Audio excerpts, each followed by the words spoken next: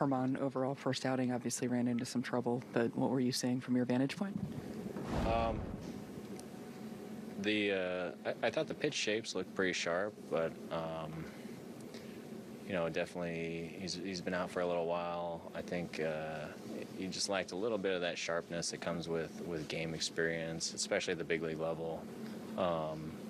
So unfortunately, his first start was against the one of the best teams in the league. But you gotta play the hand you're dealt, and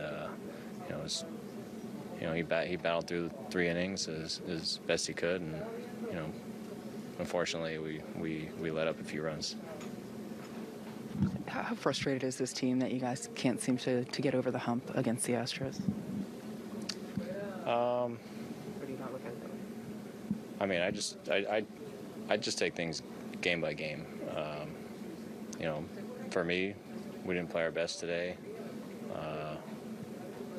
We could have come here and played great and beat them twice, but we just didn't do that today. So I mean, I don't think, to me, it matters who we're playing. It's just we want to play our best and win every game.